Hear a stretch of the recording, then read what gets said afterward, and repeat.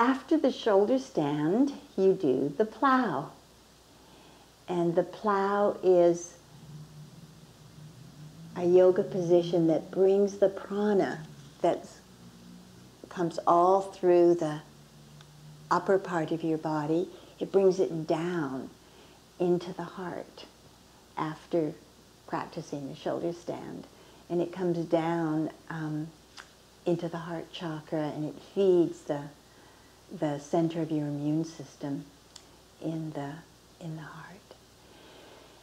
And to do the plough, you can lie down on your back, and you can bring your arms up towards a chair or towards the wall, because we're going to bring our feet backwards so that we have lots of room for our head, and your head can still roll easily from side to side. So you bring your hands down, you bend your knees in towards your chest, and you come up. Now, with your feet back towards the wall, now some people can't quite get up that far, so you can take some blocks and you can put them underneath your pelvis, and you can do the plough right here with the blocks under your pelvis. Otherwise, you can come all the way back over to the wall, and then you bring your hands onto your pelvis. Your head still moves easily from side to side. You can see how easily my head moves, and then you bring it back to the center, and the weight of your pelvis moves away from your head into your hands. And some people need to get their shoulders under them a little bit more, so you interlock at your fingers and you move your arm bones down away from your head. Don't tuck your shoulders under, otherwise you won't be able to move your head.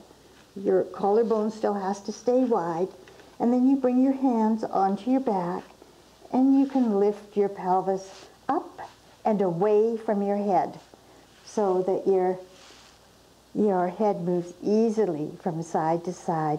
Your pelvis stays back. The weight is in your elbows. And then you close your eyes and you breathe. And it's just like the shoulder stand in that it forces you to breathe with your proper breathing muscles. So if you're a person who doesn't breathe with your proper breathing muscles, you're going to feel like you're choking. So you have to breathe out a lot.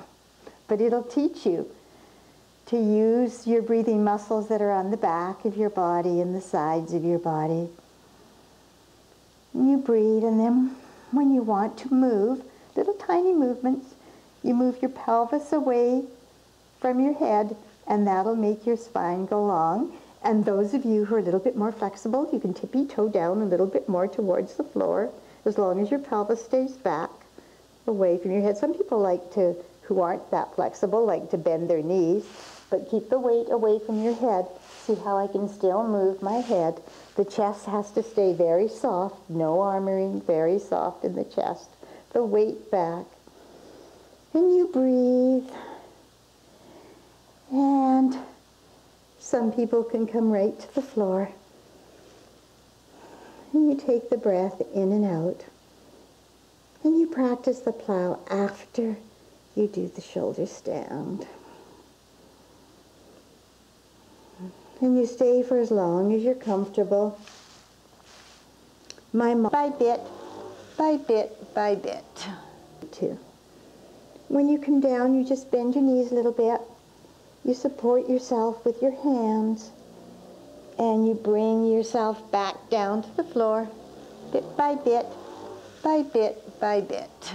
I like to hold on to my mat to push my lower back into the floor, pull my chin down, and come down slowly. And it just feels so good with that energy running all through from the shoulder stand, and then the plough coming down through the chest. And it just feels so wonderful, so relaxing. All those wonderful, wonderful tranquilizing effects. Shoulder stand, plough, and in a moment we'll do the